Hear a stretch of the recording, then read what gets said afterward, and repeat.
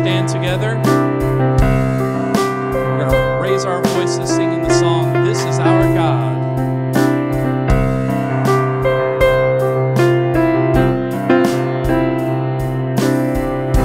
Remember those walls that we called sin and shame. They were like prisons that we couldn't escape. But he came and he died and he rose. Those walls are rubble now.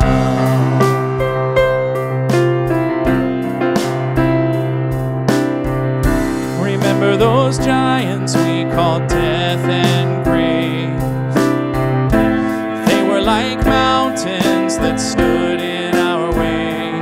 But he came and he died and he rose. Those giants are dead now.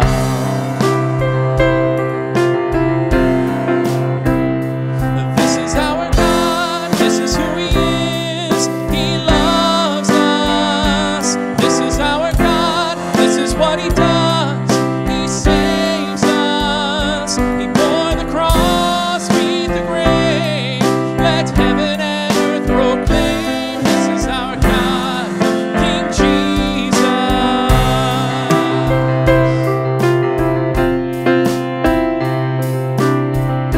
Remember that fear that took our breath away. Faith so weak that we could barely pray. But he heard every word, every whisper. Now those altars in the wilderness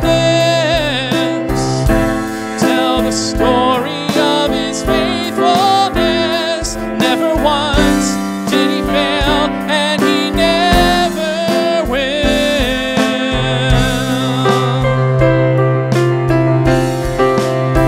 Oh, this is our God, this is who he is. He loves us. This is our God, this is what he does. He saves us. He bore the cross, beat the grave. Let heaven and earth proclaim. This is our God, King Jesus.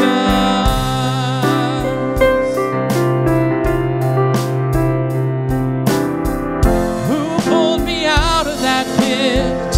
He did, he did. Who paid for all of our sin? Nobody but Jesus. Who pulled me out of that pit? He did, he did. Who paid for all of our sin? Nobody but Jesus. Who rescued me from that grave? Yahweh, Yahweh. Who gets the glory and praise? Nobody but Jesus. Who rescued me from that grave? Yahweh, Yahweh. Who gets the glory and praise? Nobody but him. This is our God, this is who he is. He loves us. This is our God, this is what he does. He saves us. He bore the cross, beat the grave.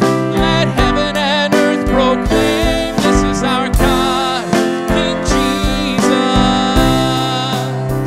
He bore the cross, beat the grave.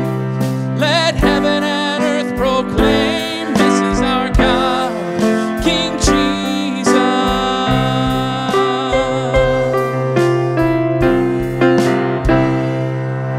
You may be seated.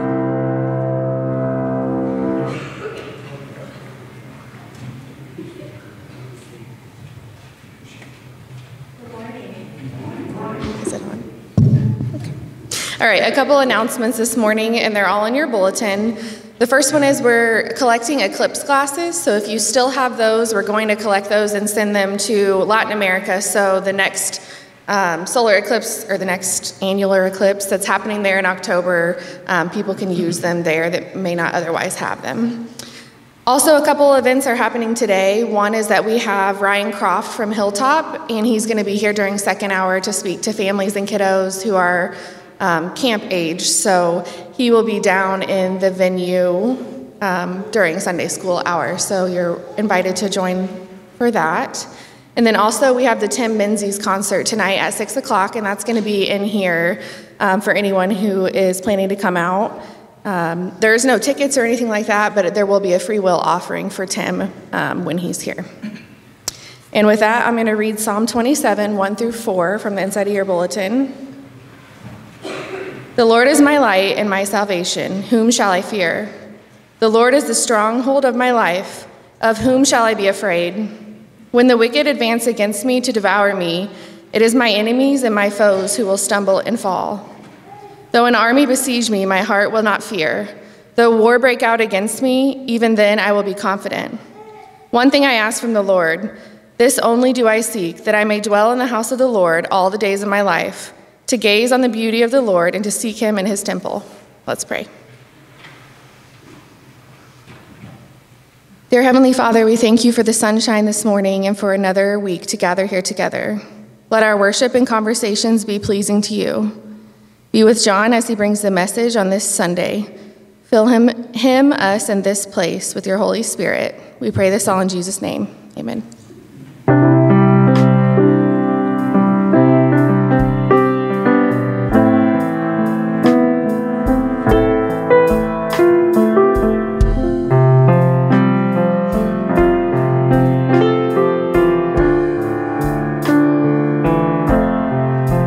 Blessed assurance, Jesus is mine.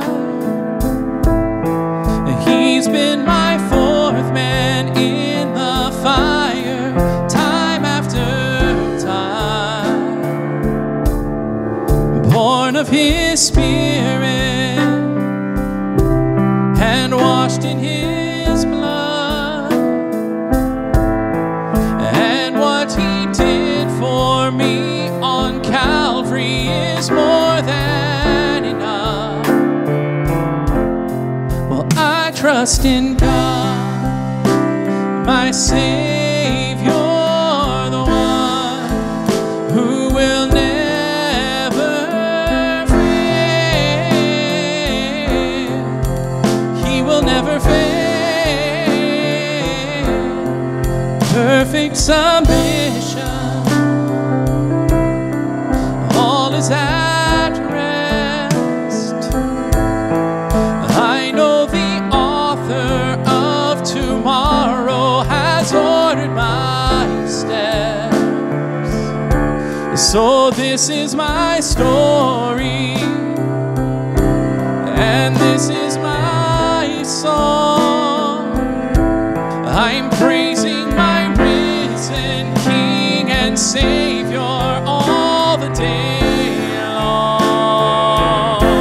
Oh, I trust in God, my Savior, the one who will never fail. He will never fail. I trust in God, my Savior, the one who will never fail. He will never fail. I sought the Lord, and he heard, and he answered. I sought the Lord, and he heard, and he answered. I sought the Lord, and he heard, and he answered. That's why I trust him. That's why I trust him. I sought the Lord, and he heard, and he answered. I sought the Lord, and he heard, and he answered. I sought the Lord, and he heard, and he answered. That's why I trust him. That's why I trust him. I sought the Lord, and he heard, and he answered. I sought the Lord, and he heard, and he answered. I sought the Lord, and he heard, and he answered. That's why I trust him. That's why I trust in God, my Savior, the one who will never fail.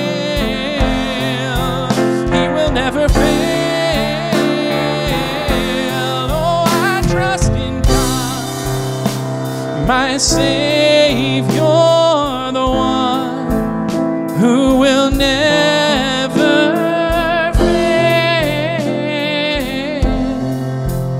He will never fail.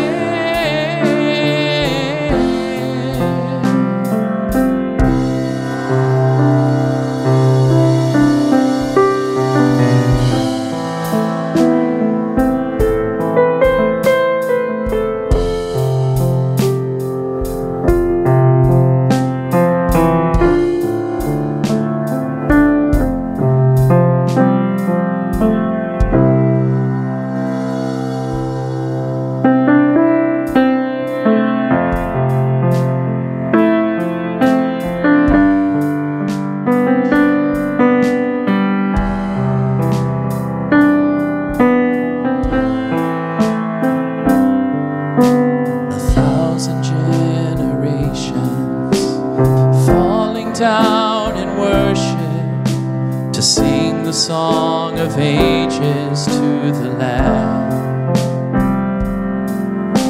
And all who've gone before us and all who will believe will sing the song of ages to the Lamb. Your name is the highest, your name is the greatest, your name stands above them all thrones and dominions, all powers and positions, your name stands above them all, and the angels cry, all creation cries, holy, you are lifted high, holy, holy forever.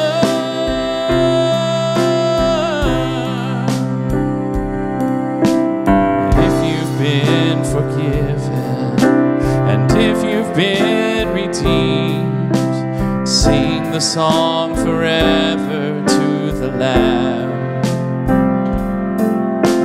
And if you walk in freedom, and if you bear His name, sing the song forever to the Lamb.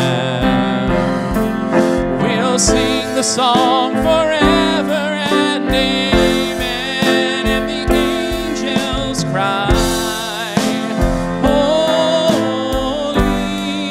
all creation cries, holy, you are lifted high, holy, holy forever. Hear your people sing, holy to the King of Kings.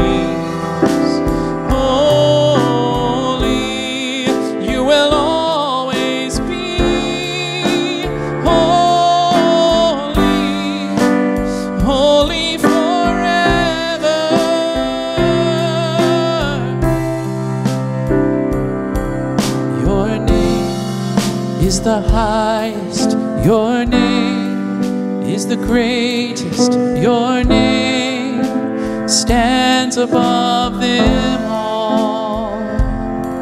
all thrones and dominions, all powers and positions, your name stands above them all. Jesus, your name is the highest, your name is the greatest, your name stands above them all thrones and dominions, all powers and positions, your name stands above them all, and the angels cry, holy, all creation cries, holy,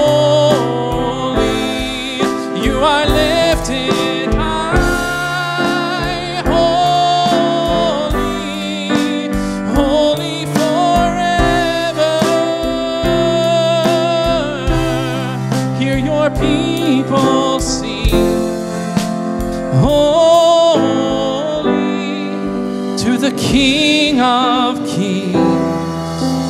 Holy, you will always be.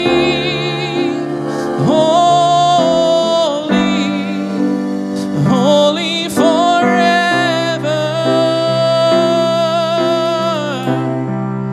You will always be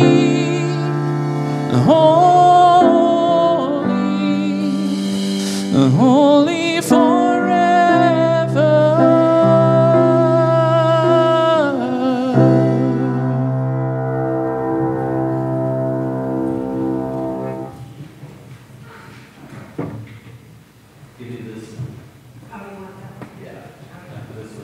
Down.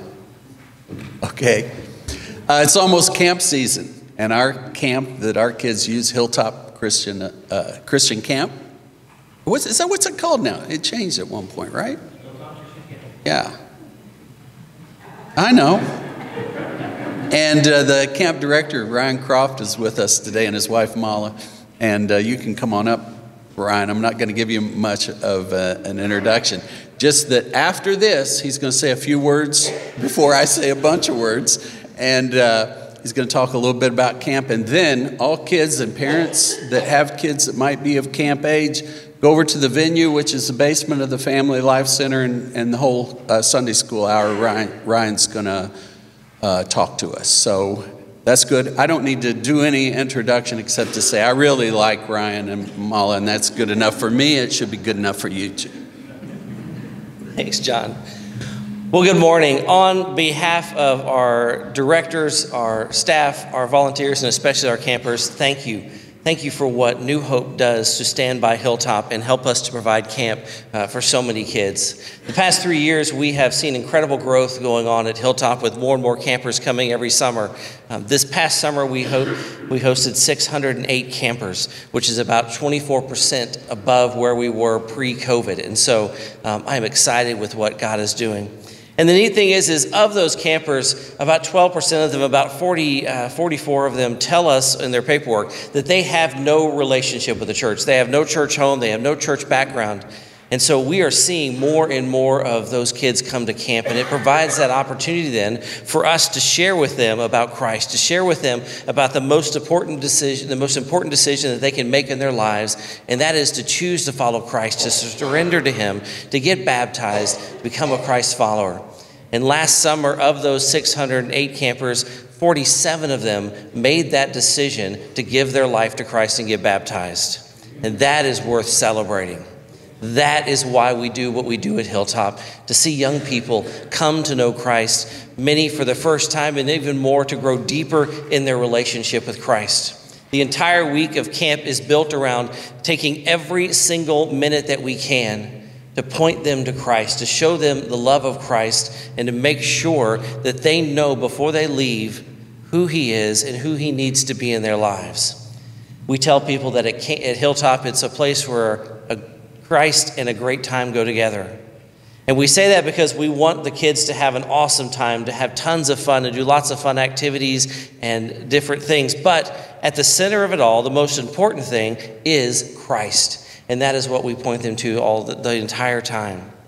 A couple things to update you guys about, because you guys are a supporting church, and so you own Hilltop. Hilltop belongs to our supporting churches, and we appreciate all that you do to stand by that. The past 4 years, we've been focusing very heavily on a couple things. One, on reducing our debt, and I can tell you that we have paid down well over $100,000 in debt in the last 4 years, while at the same time continuing to improve camp, to do new things.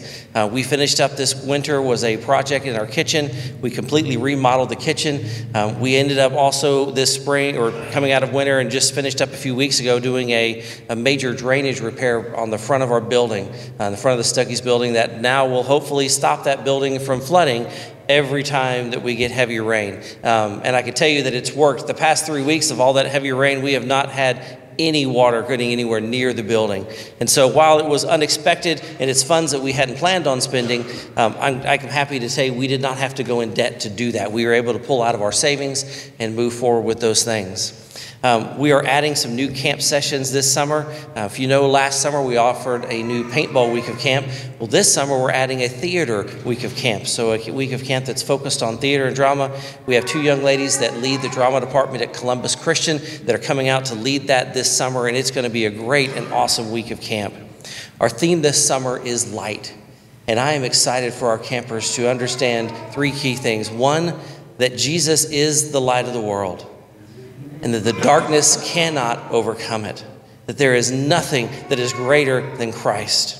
And then they need to know that Jesus is the light of life, that he brings life into our dead spaces, that he brings light and life into our hearts when we accept him and makes us children of God.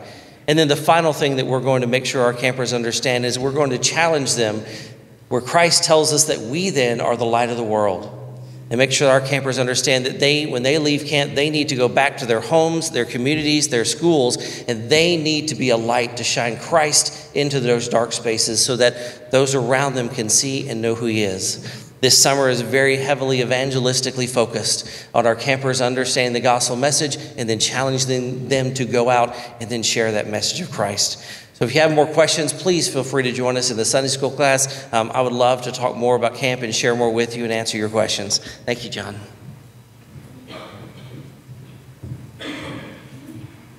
Ryan, as you will find out, you brought the perfect message and the perfect shirt to the morning.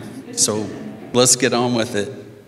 If everything goes as planned during the rest of 2024, there are going to be about a dozen sermons from the Gospel of John. Actually, we got a head start during Holy Week, had a couple of sermons from the end of the Gospel of John.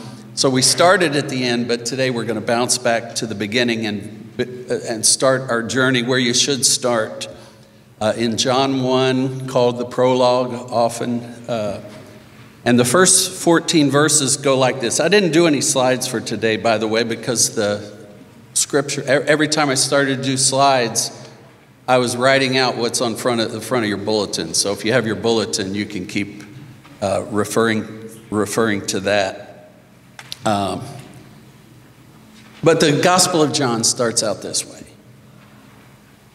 In the beginning was the Word. You know what? Let's stand for the gospel reading, please.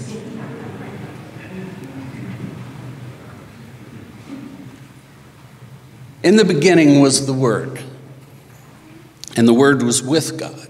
The Word was God. He was with God in the beginning. Through him all things were made. Without him nothing was made that has been made. In him was life, and that life was the light of all mankind. The light shines in the darkness, and the darkness has not overcome it. There was a man sent from God whose name was John. That John, by the way, is John the Baptist, not the gospel author. He came as a witness to testify concerning the light, so that through him all might believe. He himself was not the light.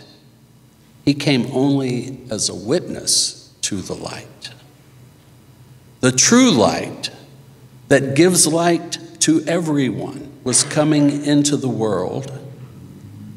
He was in the world, and though the world was made through him, the world did not recognize him.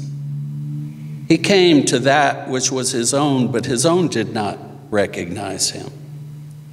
Yet to all who did receive him, to those who believed in his name, he gave the right to become children of God. Children born not of natural descent, nor of human decision or a husband's will, but born of God. And then the climactic verse of that whole prologue.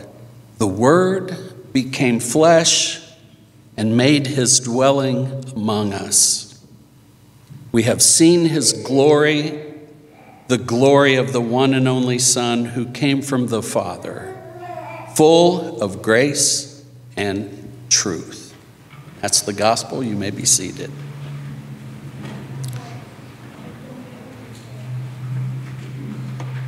I was not prepared for Monday's eclipse. Oh, I had my Star Trek glasses, and I knew about what time the whole thing was going to take place, and I kept glancing at the sky all morning, hoping that the clouds would stay away.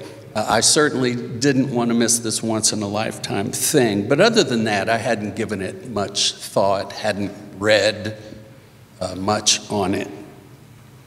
So what I experienced on Monday afternoon caught me completely off guard. First of all, I'll say the process surprised me. I had imagined that the whole thing might amount to about 5 quality minutes, but discovered that there was a rather spellbinding hour ahead of the total eclipse. The drama of watching the moon edge its way in front of the sun. About an hour and 15-minute process. About the length of a slightly too long worship service, right? But with all the feel, really, of a worship service. Eyes turned toward the sky, a lot of silence, awe, and then the total eclipse itself, again, caught me completely off guard. I wonder how you would prepare for that even. Suddenly, in the middle of a clear sky day, you've got total darkness. The corona of the sun, the atmosphere of the sun that's always there but we never see, was just for a few minutes visible to us. The slight temperature drop. The breeze, was it there before, or did I just notice it only when it suddenly got dark? And then the birds, noticeably restless. I don't know if anybody else saw that too.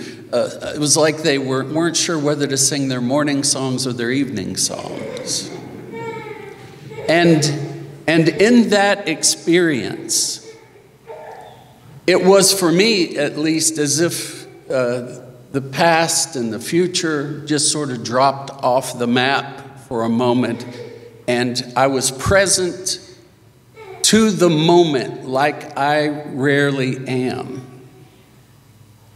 Supposedly, half of the people who see a total eclipse for the first time cry.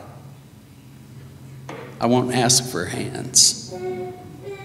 Chris and I watched it from our backyard, and after it was over, a next door friend, I think you would probably label him an agnostic, but he leaned over the fence and he said, "That may have been the most spiritual experience that I've ever had in my life."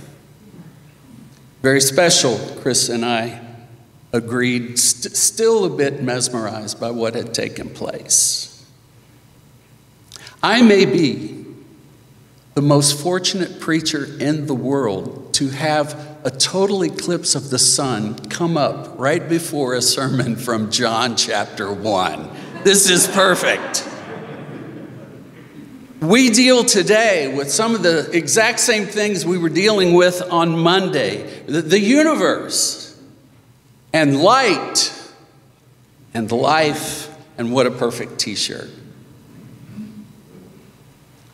John starts out his story of Jesus not with a genealogy like Matthew, or with dreams in Bethlehem and shepherds like Luke does. But he begins his story of Jesus with a line from Genesis. Actually, the very first words in all of Scripture. In the beginning.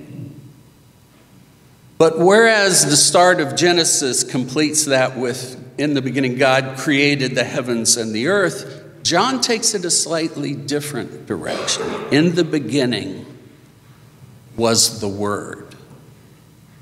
And I say that's a slightly different direction because in Genesis 1, the account of creation there, already has the Word of God in an important role. There, God speaks things into existence. God says, and it is. Things come to be by the power of a word that comes from God, but is something somewhat distinct from God. Just as the words that you hear me say come from me, but yet in another sense, they're somewhat separate from me. When you say, did you hear what John said? You're talking about the thing that came out of me, but it is not quite me, right?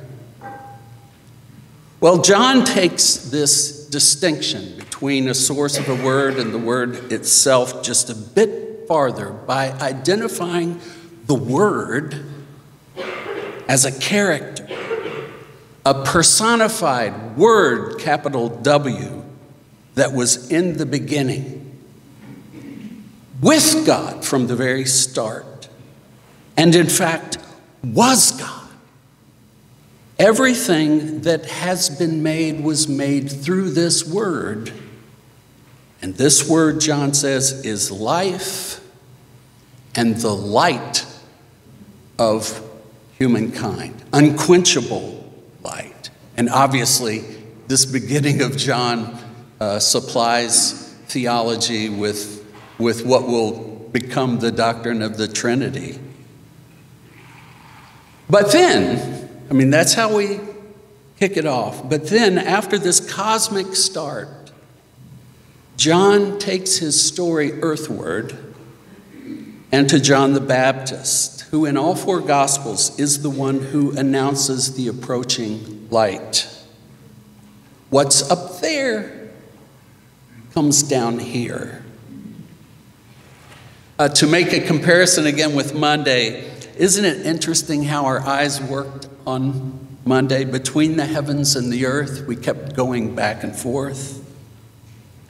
There was a story that was playing out in the heavens, but our eyes kept shifting between what was going on up there and what was happening down here, how it was affecting our lives, how the shadows changed, how the light manifests itself down here, how actually heavens are related to the earth. All of that was going on Monday. So the word and its light was coming into the world, says the Gospel of John, and reminds us that John the Baptist was not that light, but was just the one who announced that light's coming into history. People were free to recognize or ignore that light, but all who believed in that word, who believed in that light, could become children of God, somehow reborn into a new universe of light. And then there's the key verse of that prologue, everyone agrees. The Word became flesh and made his dwelling among us. That's Merry Christmas from John. That's his version of the incarnation story. Different from the other Gospels, but equally beautiful. And if you're an astronomer or maybe a scientist, maybe it's the most beautiful telling of the Christmas story. When I've preached from John 1 in the past, and I've done it quite a few times, I've tended to end things right there, midway into verse 14, that the Word has come here and made his dwelling among us, literally tabernacled among us. But I think the experience of Monday has inclined me to highlight the second half of verse 14 this week. The Word was made flesh, and we have seen his glory, the glory of the one and only Son who came from the Father, full of grace and truth. The word glory comes up a couple of times in this second half of verse 14. What is glory? Well, the glory of something, I guess, is its radiance, its obvious beauty. Glory is the awe-inspiringness of a thing, right? It's a word we don't rely on much in the modern world because, for one thing, what's happened in modernity is that we all become judges of what is beautiful and what is glorious. It's all relative, so what's glorious to you may not be glorious to somebody else. But I think along with that, we also find rational, scientific explanations of things more solid because we live in a scientific world. We find it more solid than artistic, aesthetic language of beauty. So while you may have found the total eclipse quite glorious, the always opinionated Charles Barkley thought it was simply the sun blocking the moon, whatever, right? Although I'm very content to have grown up in the Stone Campbell tradition, that's the tradition of New Hope, too, I confess that as a movement, we have tended to be just a little bit like Charles Barkley in that previous example. Our founders were fond of very basic, simple human reason.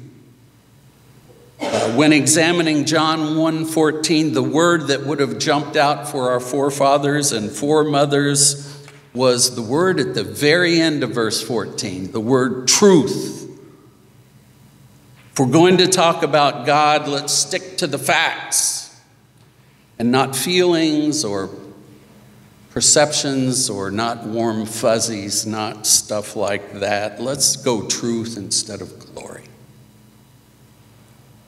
Back up a couple of words in verse 14. You've got the word grace. What is grace? Well, after the Reformation, certainly, again, within our own tradition, grace comes to be understood almost exclusively as unmerited favor. Grace is the good deal that we get that we didn't deserve. And the context for that kind of grace becomes the courtroom.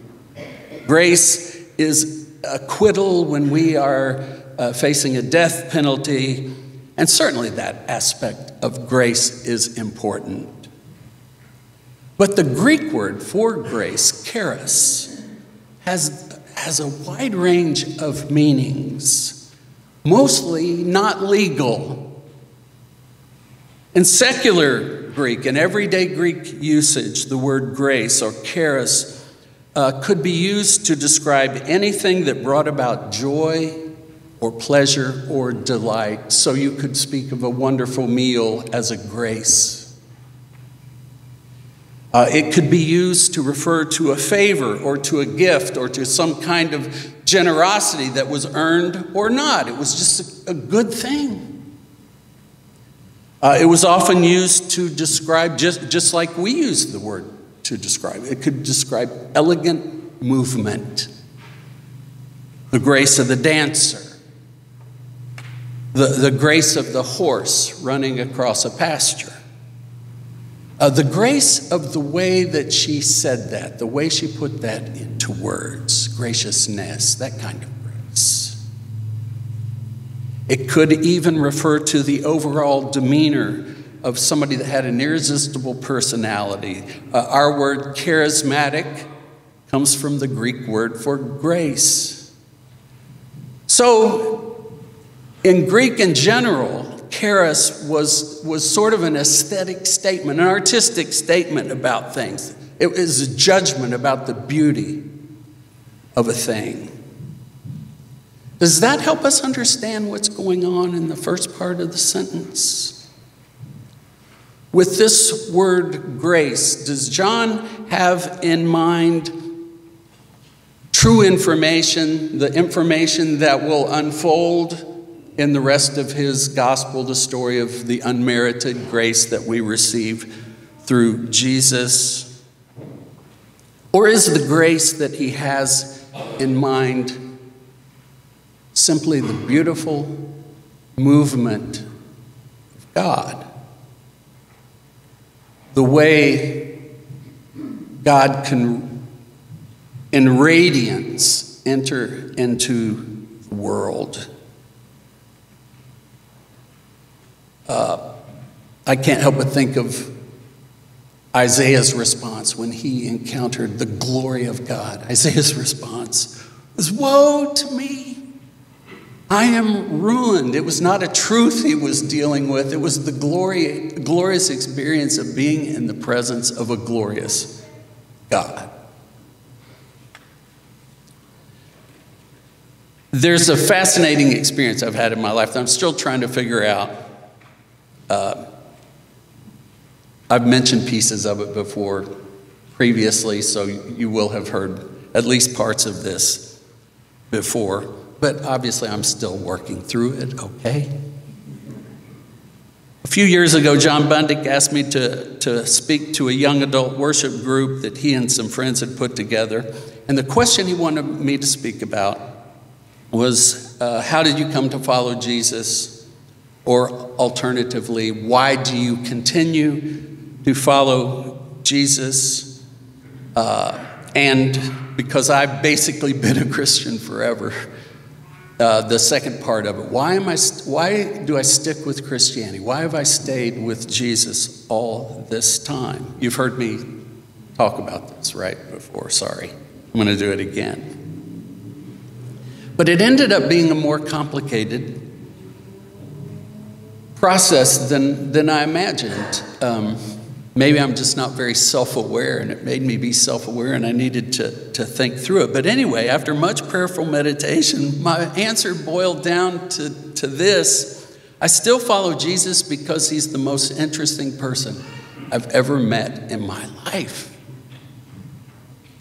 And this was all back in remember the Dos Equis commercials where the guy repeatedly was the most interesting man in the world, and it was a chance to say, no, he's not. Jesus actually is. Since that time, I actually keep looking for better answers to that because most interesting seems inadequate, seems sort of unsubstantial. Why do I say interesting instead of true? The truest person I've ever known. Or why don't I say he is my Savior, or something on the personal salvation side of things? Why don't I say the best moral teacher, the best example of how to be a person in the world? All of that. Every time I've thought of a new thing, I think, yes, that's good too, but it's not the answer that I have really lived in my life. He is the most interesting person I've ever met. And I think John's gospel helps me understand what I've been saying when I've been saying that. For 60-some years, I think I have been drawn by what John calls the glory of Christ. He interests me. The light of him that attracts my attention and illuminates my days, it's that. His radiance. The fullness of the life that comes in moving toward him, it's that. The fact that, yes, he is truth, but he is a kind of truth that's beyond my capacity for understanding.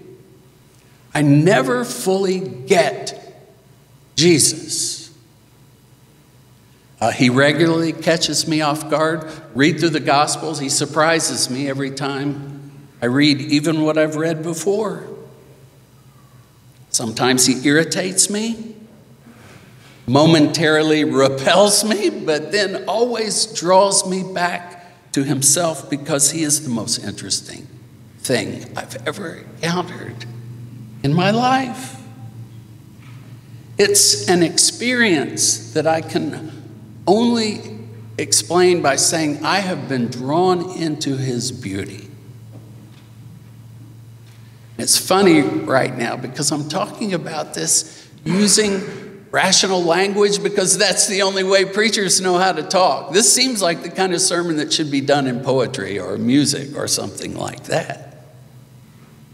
Because the glory of God is something that's not explained, but as John says here, it is observed.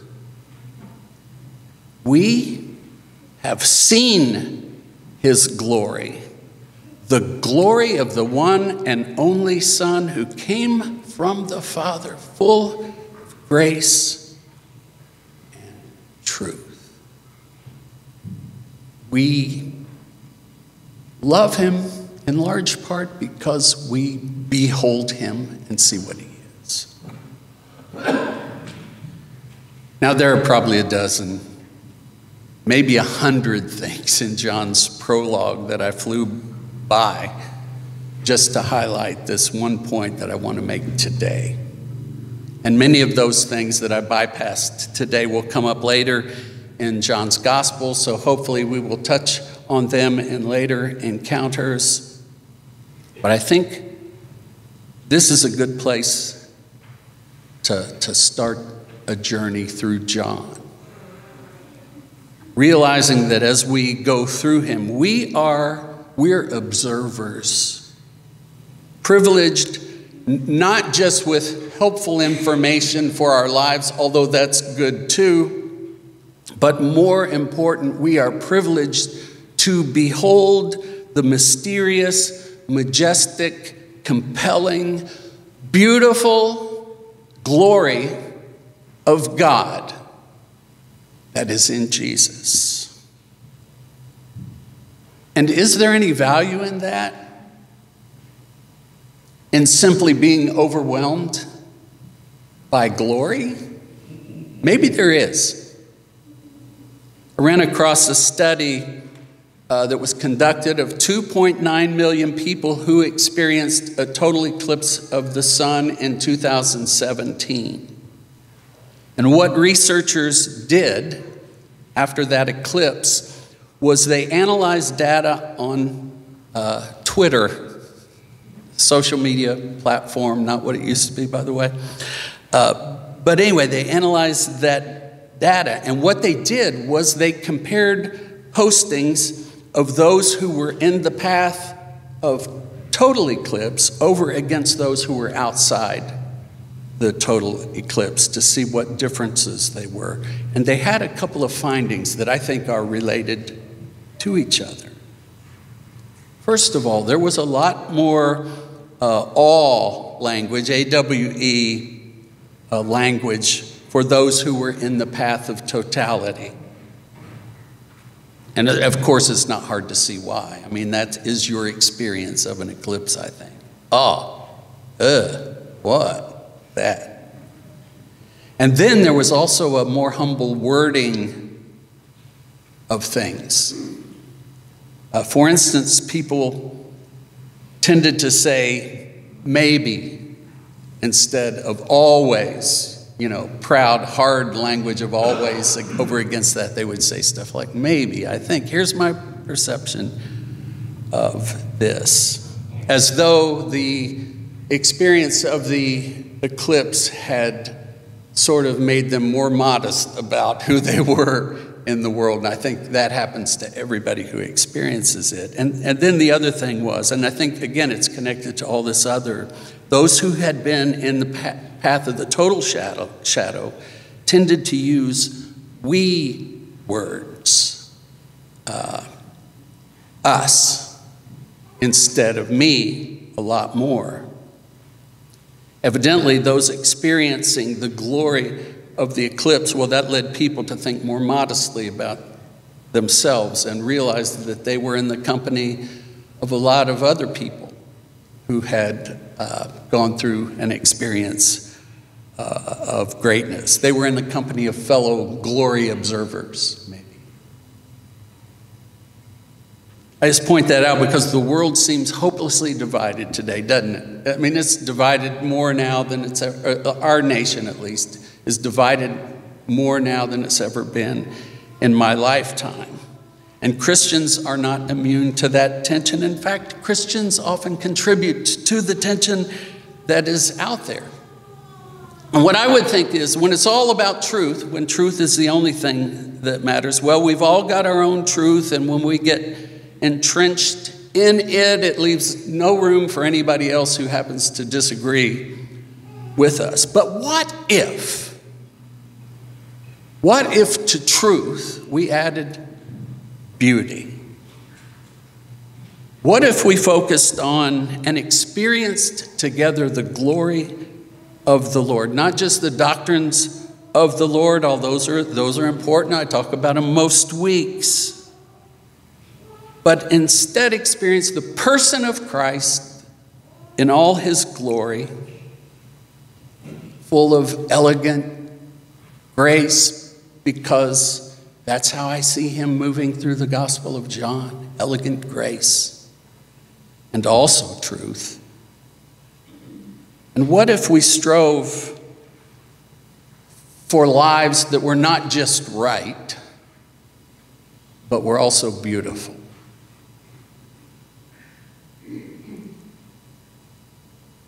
I think this week I've got a better understanding. Dostoevsky had this line that I've never heard very well, I don't think, but it's the line, "The world will be saved by beauty."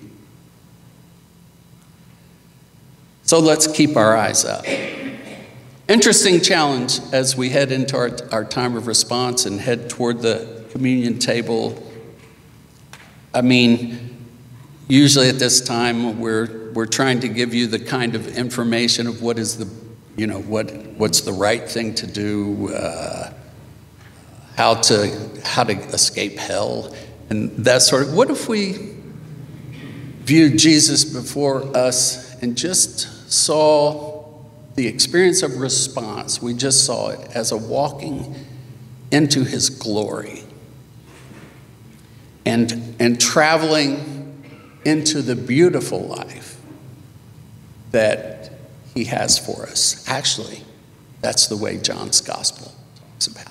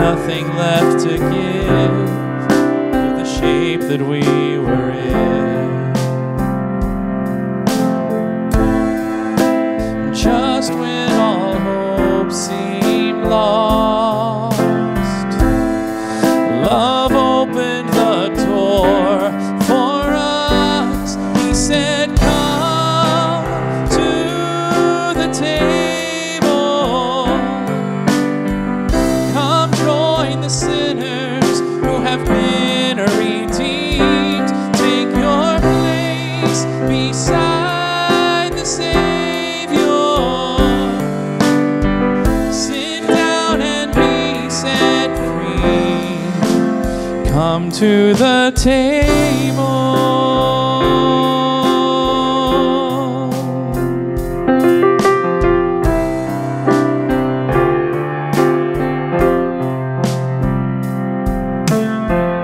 Come meet this motley crew of misfits, these liars and these thieves. There's no one unwelcome here. So that sin and shame that you've brought with you, you can leave it at the door and let mercy draw you near. Come to the table.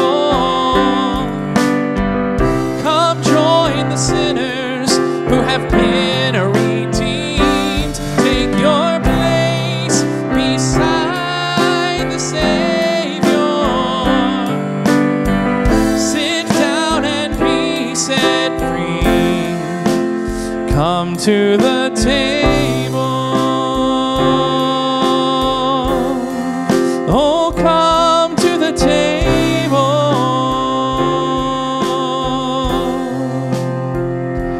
To the thief and to the doubter, to the hero and the coward, to the prisoner and the soldier, to the young and to the older, all who hunger, all who thirst, all the last and all the first, all the paupers and the princes, all who failed, you've been forgiven, all who dream and all who suffer, all who've loved and lost another, all the chained and all the free, all who follow, all who lead, anyone who's been let down, all the lost, you have been found, all who've been labeled right or wrong, to everyone who hears this song,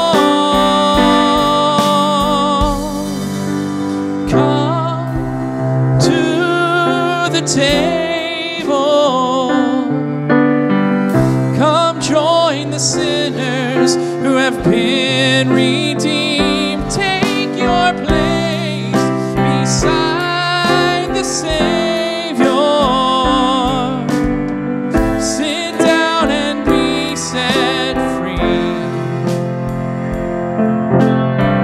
Sit down and be set free. Oh, come to the table. And come to the table.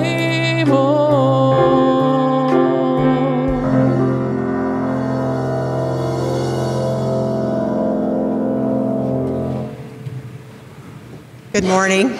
I'm going to make a quick announcement. We are having our Mother's Tea this Saturday from noon to 2 at the FLC. All we ask is you to bring a finger food or whatever, something easy to eat. Bring your daughters, everybody. If you could sign up in the back hall, that'd be great, or let Bridget or I know that you guys are coming so we can get a head count. Thank you.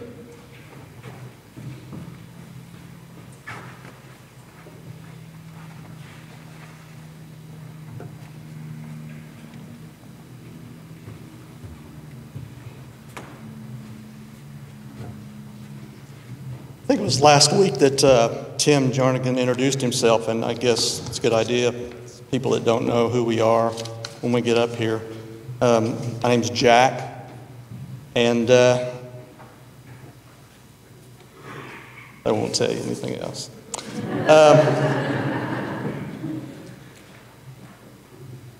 Talking about the, stand by, talking about the event Monday. I'll send you my cup and communion. Would you say that it was a happy coincidence that we all went to the same parking lot today? Or a happy coincidence that we're all here today? I mean, there's lots of reasons why we are, and it goes back into history why each and every person is here. There's all kinds of things that led us here, that led us to be who we are on this planet, and some of that led you to be here today. I was watching, just for a minute, I watched a very smart man, astrologer. He was being asked on a TV show, and the person that was asking him the question made sure you understood that they already knew the answer to this.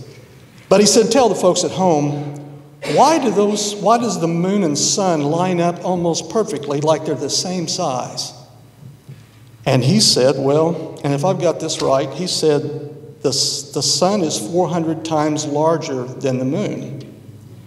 And he said, by a happy coincidence, the sun is 400 times farther away from the earth than the moon. That was a happy coincidence to this man. And I immediately ran to my favorite passage, trust in the Lord with all your heart, do not rely on your own understanding. In all things acknowledge him, and he will set your path straight. Another thing after, in all things acknowledge him, in all your ways submit to him. Did you notice, and I never really did until I started this thing today, was that there's 3 commandments, 3 commands, and 1 promise in that Proverbs 3, 5, and 6. Trust in the Lord.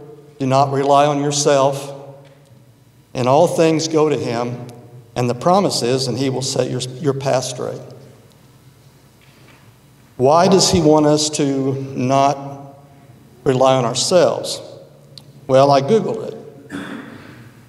Didn't believe myself, so I Googled it, and I saw the words, human understanding is always subject to error.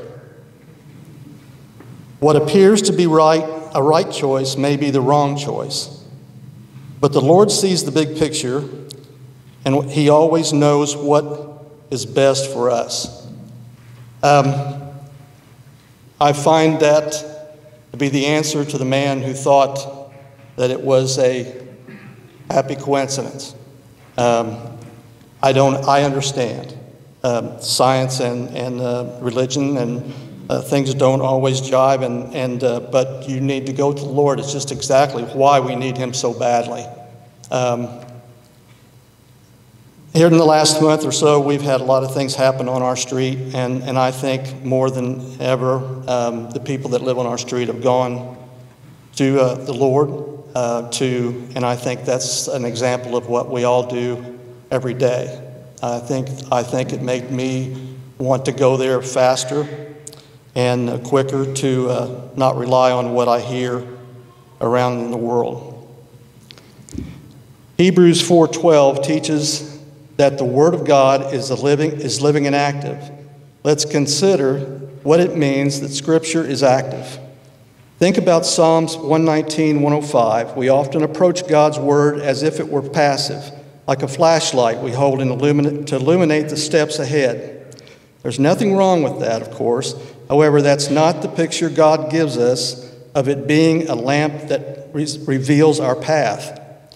Nehemiah 9:12 explains that when the Israelites wandered into the wilderness, you led them with a pillar of fire by night to light their way for them, which they were to go.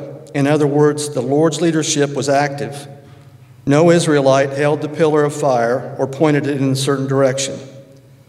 Rather, through it, God led them in the path of his will, taking turns that they would have never taken on their own. The same is true for Scripture. If you always approach thinking, how can I solve my problems, you'll find answers. However, you won't experience it all that it has to offer. Instead, open the Word, saying, Lord, lead me to do your will. Certainly he will guide you in the ways that defy imagination and bring joy to your heart. He is the light.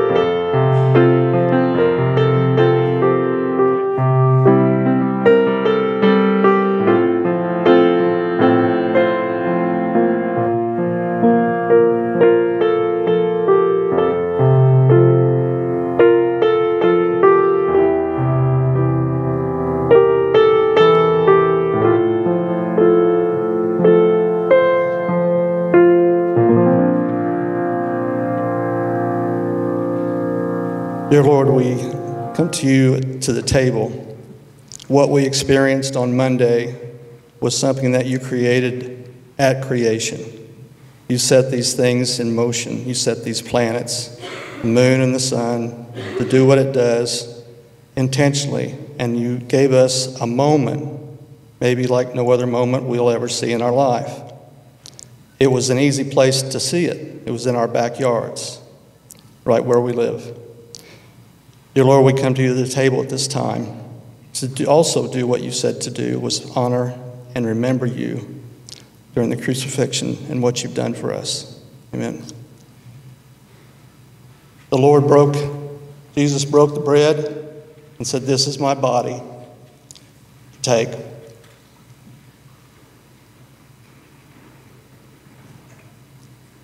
And he held up the glass and he said, "This represents my blood for the forgiveness of your sins.